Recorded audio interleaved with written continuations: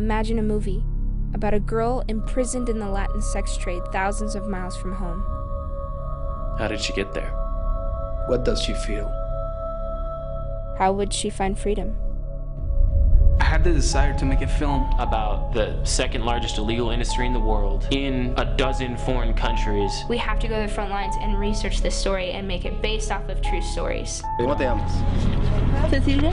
Yo salí de mi país buscando lo que es el sueño americano. En ella nos topamos con una banda de secuestradores. Personas en ofrecer sueños que muchas veces llegan al fracaso, en la muerte, muchas veces en el desierto. Y ver que los hombres tenían que tocarme y ver que los hombres tenían que pagar por mi cuerpo. Yo no quería eso. To see girls lined up, one after another on the street, to be sold. Las fuerzas de seguridad pública en México son quienes capturan a los migrantes y se los entregan a las bandas del crimen organizado.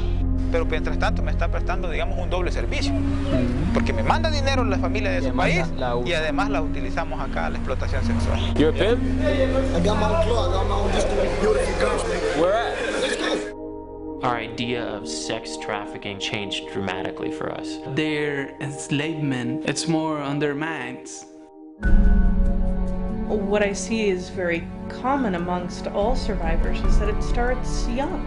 $2.50 cada uno, ya va con todo el cuarto. She can be my sister. She can be my niece. Yo tenía un temor muy grande cada vez que él me miraba porque su mirada no era una mirada de padre.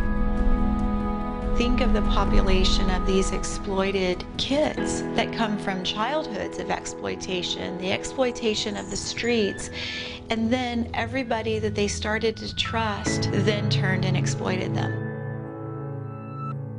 The whole time I was being molested, I was going to church with the person that was molesting me. We're just making a movie here, right? What's missing here? I mean, we got to do something with what we have.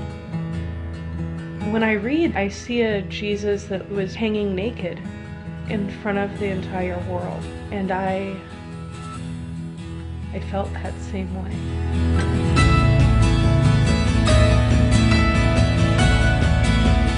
No podemos trabajar desarticuladamente porque la trata y la explotación sexual no tienen fronteras.